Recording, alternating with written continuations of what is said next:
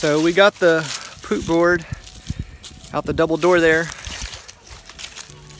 and we put it down here along the fence. I think that's where we're gonna put the garden, maybe next spring. So we're gonna start scraping the poop board down here. And Stacy's went and bought a, what is that thing? It's like a painter's edge. A painter's edge here. She's just gonna scrape the board down, then we might run a hose over it and clean it off, and it should come off pretty cleanly.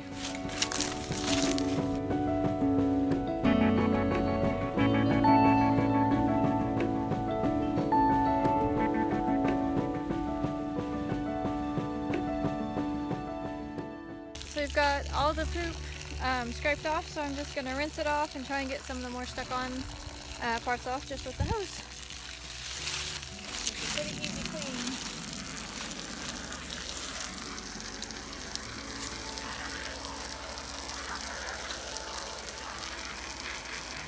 And we're gonna wipe down the roost because they've got a little dirty, so pretty poopy. We probably should wipe them down more often, but life gets in the way, so we're gonna start life and weather. That's right, because it's been like 18 degrees out. So we'll just get these wiped down and get the poop board back in here and put some fresh bedding down. The chickens will be like they got a new home.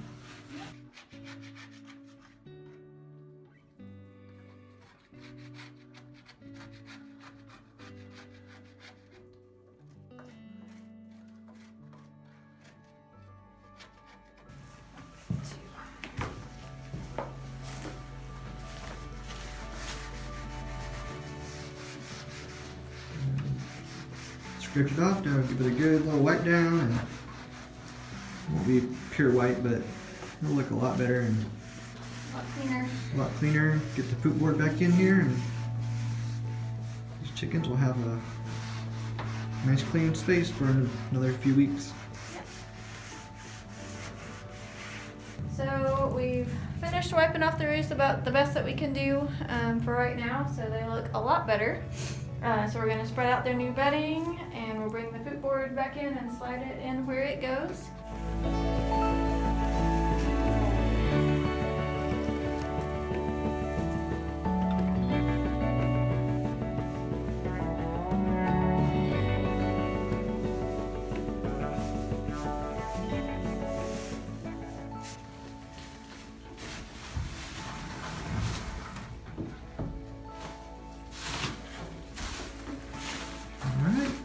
Alright, poop board's in, the bedding's down.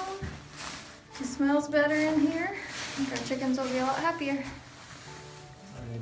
Ah! You like the chickens, Luke? What do you think? Thumbs up or thumbs down? Thumbs up. Thumbs up for the chickens? But I accidentally set in the poop. And it got all wet in my leg. No, you definitely have to change your clothes.